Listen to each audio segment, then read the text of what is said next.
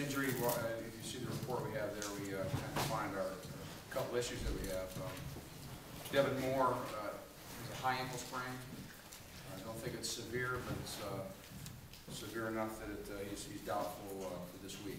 We'll know more in the next couple of days, obviously. Jarrell Harrison, he'll get a brace made and put on and be able to use it this week a little bit. And he is doubtful. Most likely he won't play. And it's an outside shot that he could, and we'll find out at the end of the week.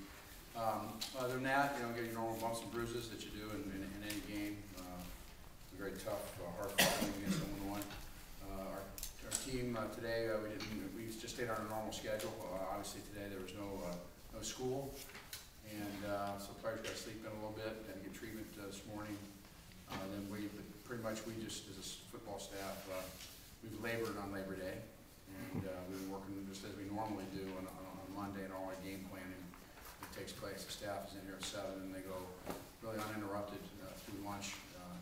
They have lunch here uninterrupted for almost 12 hours game planning. That's what they do, and that's what we do on Mondays.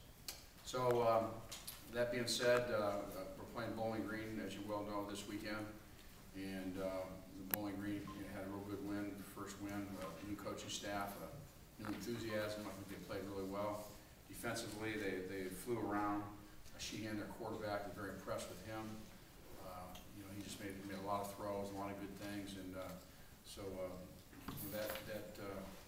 that league is won a lot of BCS games over the years, and certainly Bowling Green themselves have. I think they won 10 of 21 BCS games in the last 10 years, and 2 of them been against Missouri since I've been here. So that being said, what we're going to try to do is focus this week on becoming a better football team. Every player has things that they can do to improve in.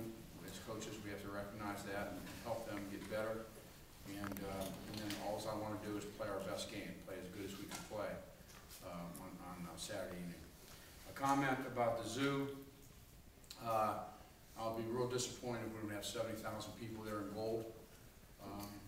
I think that's we're trying to create that place as one of the toughest places to play in the United States, and our numbers have been outstanding over the last few years. It's obviously my job to put a football team out there that's successful and that could win at the highest level. That's my job, and we got great fans, and hopefully we can fill it up for this game.